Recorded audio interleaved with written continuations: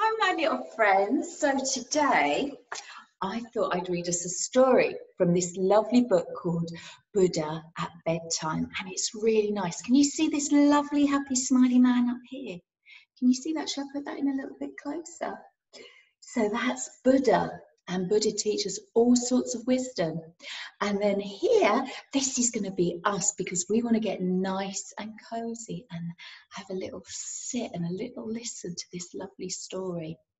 So the story that I'm going to read today is called The Naughty Little Rabbit.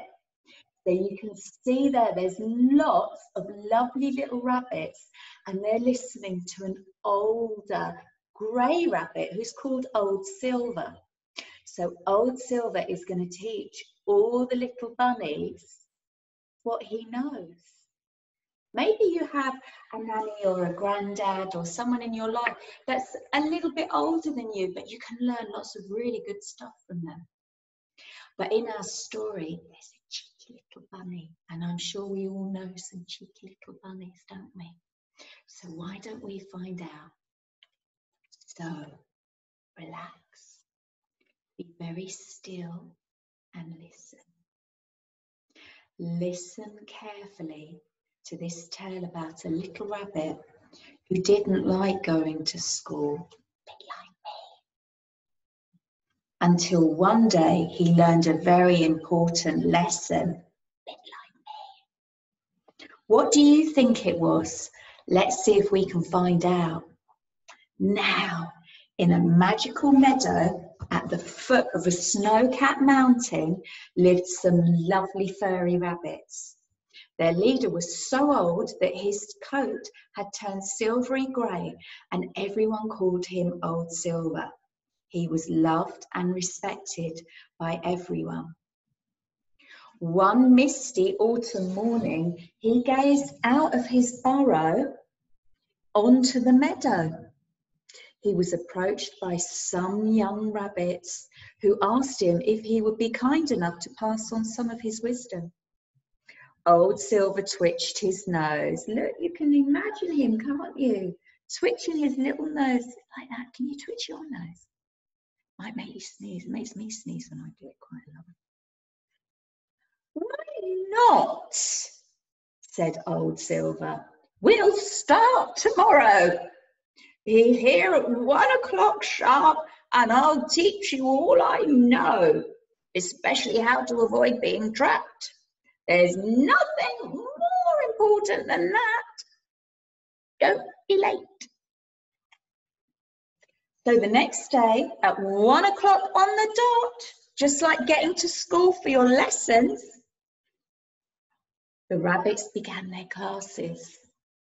All that is except one naughty little rabbit called Pip, who didn't think that learning could be worth giving up his time playing. He just wanted to have fun. So day after day, Pip went down to the pond to play with the ducks. He jumped as high as he could to win the attention of passing butterflies. Can you see Pip there? Can you see him jumping for the butterflies? And all his other little friends, they're listening, aren't they? They're going to be listening to Old Silver. And then look, there's Pip's little duck friends. Yeah? Doesn't mean that Pip's bad or anything, just means that he's preoccupied. He jumped as high as he could to win the attention of passing butterflies. And as he went into the woods to hop through the autumn leaves and make some tunes from their crunching sounds underfoot.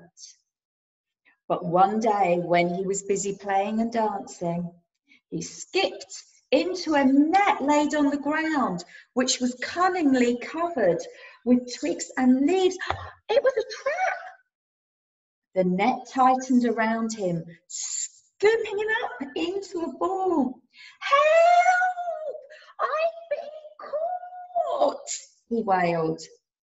That evening, when Pip didn't return home, his worried mother asked Old Silver to organise a search. He sent the rabbits out to look in the places where Pip usually played, while himself headed for the places where he knew hunters often laid traps.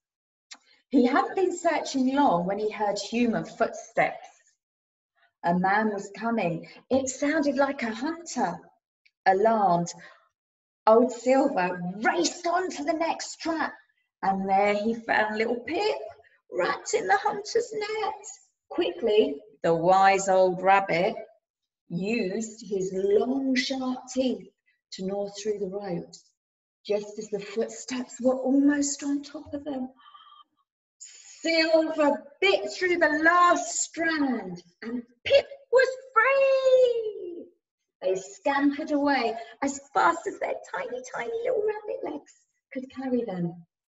Pip's mum wept with joy when she saw her son unharmed. "Oh, I'm so glad you're safe," she cried. "You gave me such a fright." "I'm sorry, Mum," said Pip, clinging to her. "It's all right, son," she replied.